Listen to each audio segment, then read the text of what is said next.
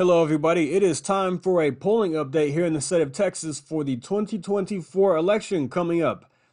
We have a new poll from University of Texas. I will break that down after I jump into these numbers of Trump versus Biden. Then we'll talk about Ted Cruz's Senate race as well.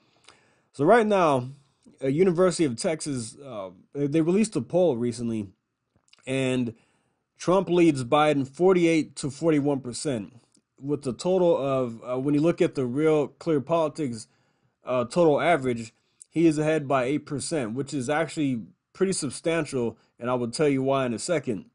He's leading 48.7% to 40%. And you can see here from other recent polling data, University of Houston has Trump ahead by 9. Emerson has him up by 8% last month, 49 to 41. Now, this is polling data going back all the way to September, and Trump's lead looks to be about anywhere from 7 to 9 points. And that is the same margin that he won in 2016 against crooked Hillary Clinton. He won by about 800,000 votes, 9%. And some people think, well, 9% is not a lot. It actually is. And when you take a look at this polling here from 2020, you will see why being up by 7 to 9 points is pretty substantial. In 2020, the polling had Trump up by an average of 1%, according to Real Clear Politics. He ended up winning by almost 6%. So the polling was a bit off. And if we look at the final results in 2020, Trump beat Biden by over 600,000 votes, 631,000 votes at about 6%. So the polling data was off by around 5%, and he won by a pretty substantial margin in the grand scheme of things. Now, with him being up by 8% right now in the polling, my prediction is that he is going to win by about the same margin as he did in 2016. It's going to be a very polarizing election. Let's just say Biden is a nominee. Trump brings out a lot of voters on both sides, but ultimately he will win Texas by anywhere from 8 to 10% is my prediction. Looking at about a million votes, a million vote gap there, which is pretty large, and that's very good. In 2020, there was a lot of things that the Zuck Bucks did here in Texas to swing the election, and they took about 200,000 votes away from Trump and shifted towards Biden, according to data, or it picked up about 200,000 votes for Biden with what they did with the mail-in ballots and things like that, and Trump still won by over 600,000. So despite all of that nonsense, he still swamped Joe Biden here in the state of Texas. Now we're going to look at the Senate race with Ted Cruz. We know what happened in 2018. Beto O'Rourke, the three-time loser, put together a great campaign, raised a lot of money, and he got within 2.6 percentage points of Ted Cruz. And Ted Cruz only won by about 200,000 votes. Very close race. A lot of people thought that was the beginning of the end for the state of Texas, but from what I have seen since then, that was just a one-off. Beto ran a very good campaign, and Ted Cruz didn't take him seriously up until the last 3 months, which was a huge mistake. He should have he should have kept his foot on the gas from the beginning, kind of like what Abbott did in 2022 when Beto challenged him. Abbott kept his foot on I guess he kept wheeling with the wheelchair in that race, because he knew that he didn't want to take anything for granted. So he ended up winning by about 900,000 votes, about 11%. So Ted Cruz is actually in pretty good shape right now. You look at his race against the potential race against Colin Allred, who will likely be the nominee for the Democrat side. He is ahead by about 8% overall.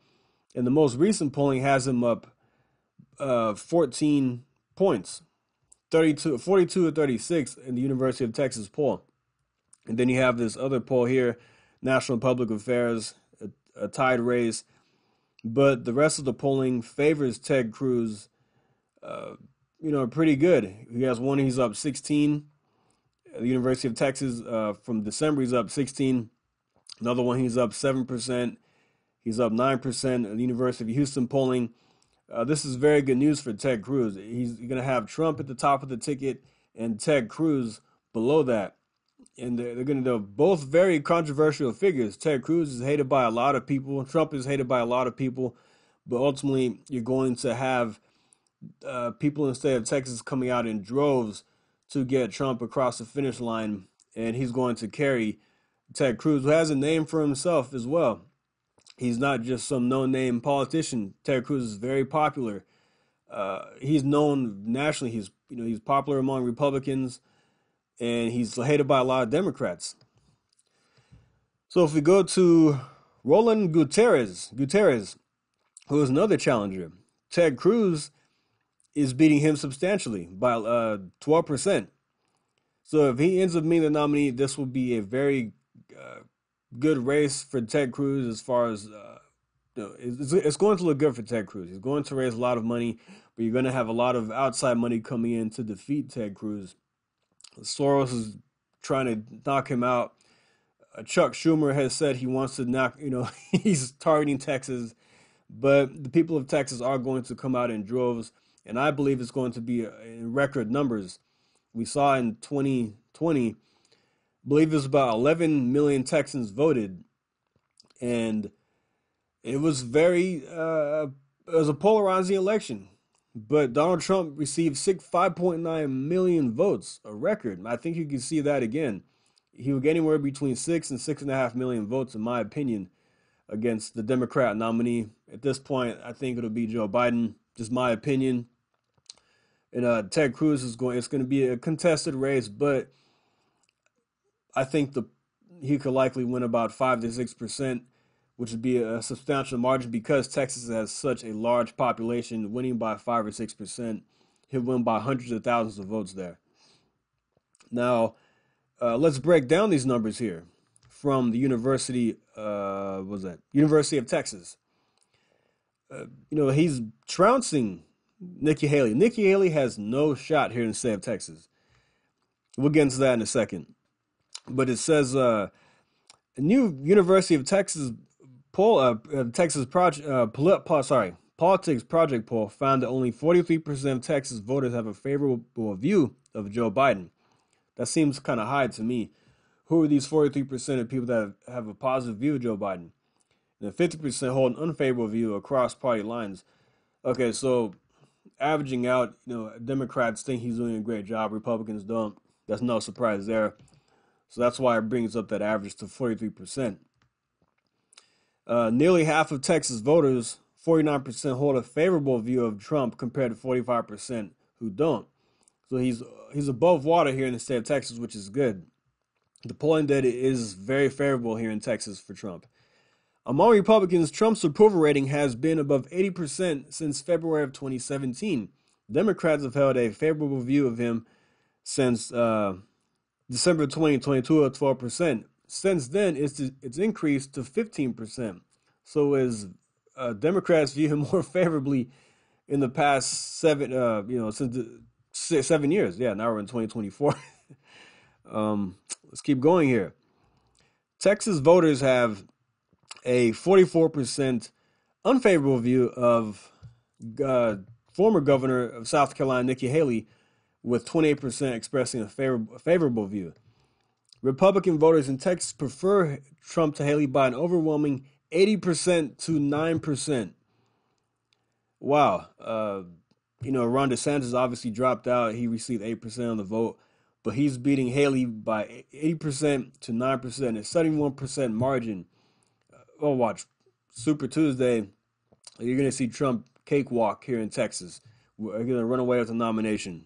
Nationwide, actually, it's not even going to be close for the Republican nomination. Now, we're going to get into issues that Texans are concerned about. Now, first, when it comes to the question of the legitimacy of the 2020 election, the poll found that 58% of Texas voters said Biden legitimately won the presidential election. 31% say he didn't, 12% say they're unsure. But among Republicans, that is 59% say that Biden did not win the election legitimately. 23% say did, 18% said they're unsure. And that compares to August of last year when 69% said Joe Biden did not win the election in a fairly. You know how I feel about that. Among Texas voters, border security is the most important issue with 24%. Immigration, 18%. Political corruption, 11%. You're seeing that play a factor because of a lot of corruption up in D.C. and people want the swamp to be drained. Inflation has actually become less important of an issue for Texans and American citizens overall. I'm not saying it's not important, but you're seeing polling data out of Iowa, and New Hampshire in that race for the Republican primary. Polling data showed immigration to be the top issue over inflation. The most important issue facing the country is inflation prices, 13%, and immigration, 12%, the economy, 11%, border security, 10%.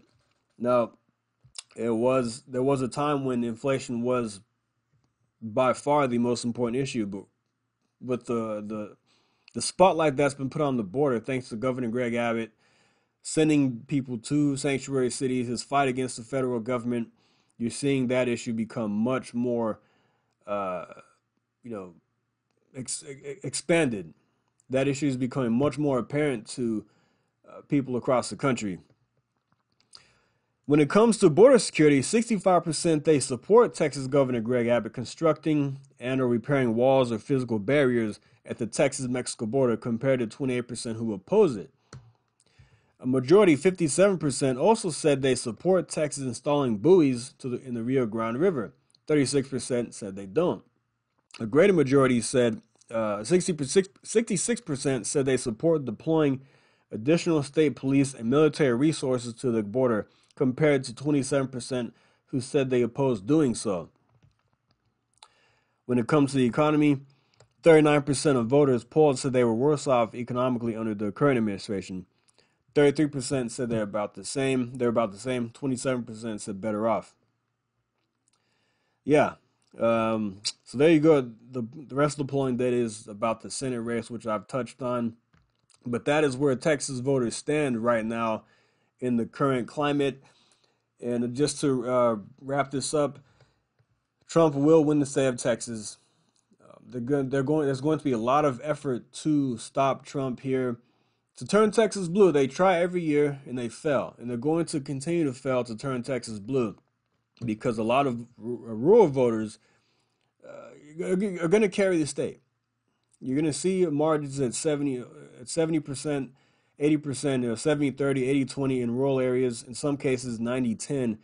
In the big cities like Dallas, you might see 30-35% in favor of the Republicans. As long as the big cities are in Texas, besides Austin, if it's 60-40, 65-35 in Democrats' favor, that's actually not bad. I mean, in places like Dallas and Houston and San Antonio, Fort Worth is more conservative, obviously, but those other three big cities are different than places like Los Angeles or New York, where Democrats win 85-90% of the vote, about 85% of the vote.